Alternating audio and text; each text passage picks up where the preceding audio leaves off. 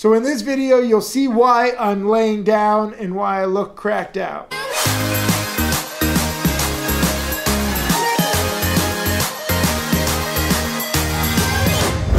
What's up? Tim Sykes, millionaire, mentor, trader, teacher, student of life. Feeling like death. Just gave a trading challenge webinar. Doesn't matter how I feel. I am dedicated to my students. They sucked out whatever little energy I had left. Enter a comment just below this video if you like me dedicating my life and health to you guys. Say yes or say no. I'm curious. But also leave a comment if you've ever pulled your back before, because that's what's happened to me. Just landed in Hawaii. Wait, show them the view. Go out to the view. Can they see the view? Oh, yeah.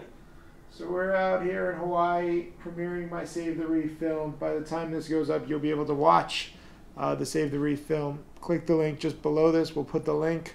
It's on YouTube. You'll see what I've been working on for the past 5-6 months.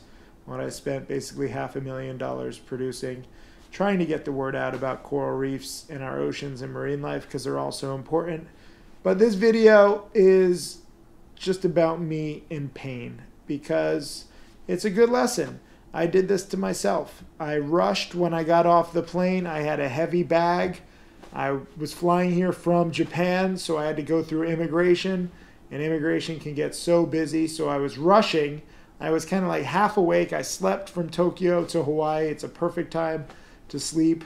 I had a nice flat bed on the plane, still kind of groggy when I'm waking up, trying to rush, and I just took my bag from the overhead compartment. I didn't really like brace my back, and I just like crunched something in my back, and I screamed, I yelled, I was like, "Fuck!" And I swore, and all the little Japanese people were like, you know, they must have thought I was like Godzilla, because I was like double the size and I was roaring. But I knew something had happened, and I rushed out of there quickly, and I was just like, I need to get through immigration, because I had to edit this Save the Reef documentary. This is why I bring it up. I'm not complaining. I need you to understand my mindset. I was rushing because I wanted to get through immigration, because I had a big project, and we ended up also editing for like 26 hours, sitting on a couch. That probably wasn't the best thing to do for the first 24 hours after this injury.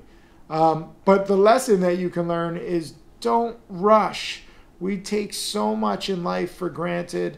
You take your back, being able to walk, for granted. You take being able to breathe for granted, which you don't realize coral reefs matter, because the vast majority of the oxygen we breathe comes from the marine life in the oceans. You think it's from trees?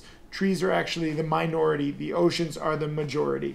They're both important, but we take it all for granted. Like, we're just sitting here. I'm sitting here. You're probably sitting there. Just breathe in. Breathe out. So easy, right? In a few years, it might not be that easy. And we'll think back like, why didn't we, appreciate what we had? And you don't realize, kind of what you have until it's gone. That's the same with, money and trading and education and love and life. And this is why we created Karmagawa. Oh my God, that hurt just to reach for this hat. This is my Karmagawa hat. Karmagawa is my charity community, formerly known as the Tim Sykes Foundation, but I want it to be a community, because it's not just about me. I got tired of like building schools with my name on it. I'll never get tired of building schools, but it just felt weird. We have 53 schools built now. Click the link just below. I'll post the link if you want to get a Karmagawa hat or t-shirt. Or now we have shorts too for Save the Reef. It gets donated to helping the charities. So you're helping raise money, and when you wear it, you can tell the story of what it's all about. Go follow Karmagawa, go follow Save the Reef on Instagram. But most importantly, just appreciate what you have, whether you have a lot or whether you have a little. The fact that we're alive, the fact that you're able to breathe, the fact that you have your friends or your family. Even if you're totally broke and you can't appreciate money because you have none.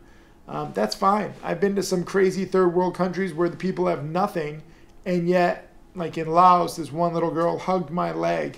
She had absolutely nothing, no money whatsoever. She was smiling, she was just happy to be alive, and she was happy that, you know, her family was alive.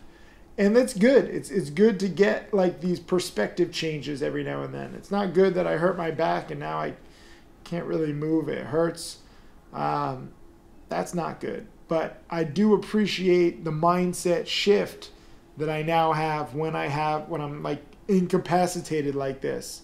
And hopefully you don't have to, you know, pull your back or throw your back, whatever it's called. Is it pull your back or throw your back?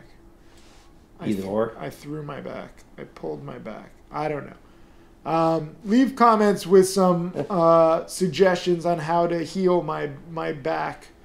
I'm open to anything. I already got acupuncture and cupping. I got some Tiger Balm. I have some crazy painkillers. Just be grateful. That's today's lesson, because it can go by very quickly. Cheers. Have a good day. Hey, Tim Sykes, millionaire mentor and trader. Thank you for watching my videos. I hope that they help you. I want to share everything that I've learned over the years. You can check out more videos right over there, and also click subscribe so that you can watch all of these videos, get that knowledge, and become my next millionaire student.